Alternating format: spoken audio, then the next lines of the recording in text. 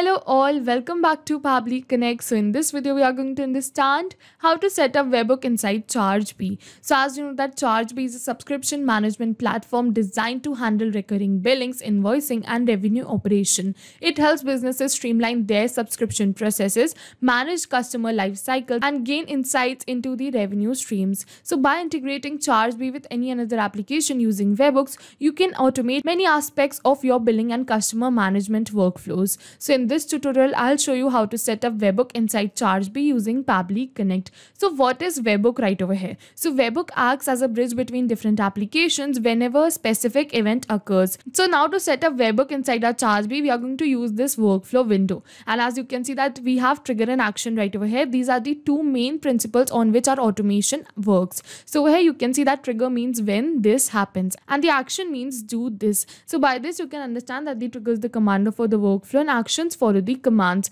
And as you know that we can have only a single commander but multiple followers. So where we can have only a single trigger but multiple actions following the commands of our trigger. So by this you can understand that the trigger commands the workflow and the actions are response towards that command. So now we are going to select our trigger application, which will be Chargebee, because we want to set up a Webhook inside Chargebee. So I'm going to search for Chargebee right over here, and as you can see the same, so we are going to select it. And now after selecting my trigger application, it is asking me for the trigger event. So I'm going to select the trigger event as new subscription. Over here you can see all the trigger events you can create this automation with. You can see new invoice, card expiration, new customer, update customer, new subscription, update subscription, and over here you can see the details of the trigger event in the help text too. Over here you can see for the new subscription it is trigger when a new subscription is created, trigger when a credit card gets expired. You can see all the trigger events you can create an automation for. You can see new payment, subscription pause, subscription reactivation. Over here you can see the new payment source. You can see all the trigger events. So you can add a webhook of any one of this. So I'm going to create this for new subscription. So I'm going to select this event. We are going to move on forward. Over here you can see that it is giving me a webhook URL.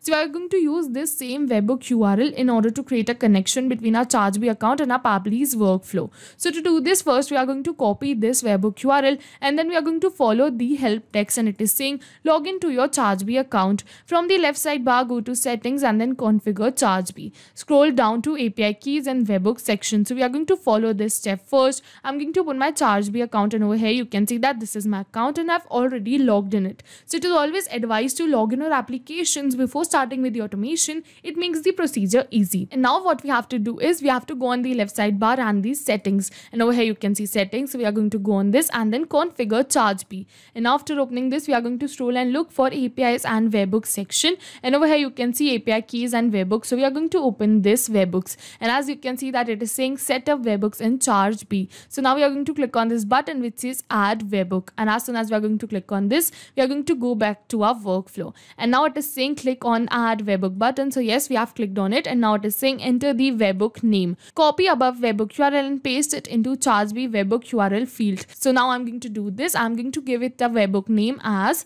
test. So I'm going to enter it, and now for the webhook URL we are going to paste the webhook URL we copied from our workflow. And after doing this, it is saying protect webhook URL with basic authentication. So if you wish, you can definitely switch this on and protect your webhook URL, but I don't wish for so I'm going to leave it as blank.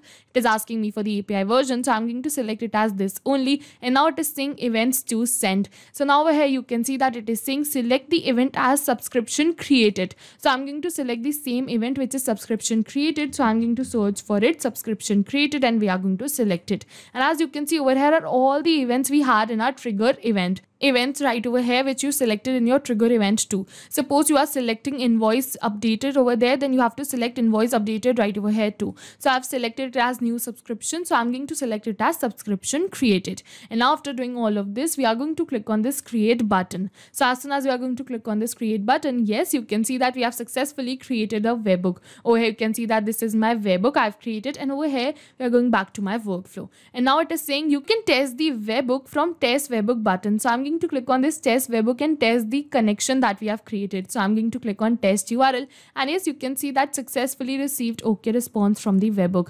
And yes, you can see that we have received the response right over here also. This means that we have successfully created a connection between our Chargebee account and our Pabbly's workflow. So now what we are going to do is we are going to click on recapture webhook response, because we want the response of the new subscription created. So now it is saying waiting for the webhook response, and in the notes it is saying do a test submission / record. So in order to capture this webhook response, we are going to do a test submission. We are going to create a new subscription. So to do this, I'm going to open my page. And now you can see that this is my page, and now we are going to do the test submission. So I'm going to select the quantity as 1 only. We are going to go and proceed to checkout. Over here, I've selected the basic monthly plan. Over here, I'm going to enter the email address as this, demo@pabblytudes.com. And then we are going to click on next right over here. And now it is asking me for the first name. So I want the first name to be demo and last name to be user. And for the email, we have selected demo@pabblytudes.com. And then we are going to go on next. And now it is asking me for the billing details. So I'm going to enter it as same only, first name demo, last name user. You can see the address, new street. Over here you can see the city, the zip code, and now I'm going to select a state right over here, which is Madhya Pradesh, and the country as India. And after doing all of this, we are going to click on next right over here, and as soon as we are going to click on next, it is asking me for the payment details. So I'm going to select my card and click on next again, and yes, you can see complete your order. Over here you can see all the details, and now we are going to click on pay ₹400 and subscribe. So I'm going to click on this, and now we are going to wait for a few seconds, and then we are going to look that we have successfully completed our order or not. And yes, you can see that it is saying your order has already been submitted successfully. So yes, we have successfully submitted this order. And now what this means is that as soon as I submitted this order, automatically Chargebee captured the response of this order and sent it to our workflow with the help of the webhook URL. So I'm going to open my workflow and check for the response captured of the same details. And yes, you can see that we have captured a new response B. And over here you can see the same details that we entered there. Over here you can see the state. You can also see the new street, which is the address. You can see first name, last name, country. Over here you can see the city. We're going to move on forward. You can see all the details that we entered right there. So yes, with this we have successfully set it up a webhook inside Chargebee. And now what we can do is, suppose that I want to send these same details to my CRM. So I can add a new CRM right over here in my action application to send the details over there. So you can add any another action application right over here as per your requirements. So yes, we have successfully created and set it up a webhook right over here in our Chargebee account, and this setup not only saves you time but also enhances your ability to maintain accurate and organized customer data. So yes, this was it for the video, and if you have any questions related to the video or the workflow, you can directly comment on this video. And I hope this video was helpful for you. Thank you for watching. Not only these applications, but with the help of Pabbly, you can integrate many more applications. So now, if you have any doubts, you can reach us at support@pabbly.com.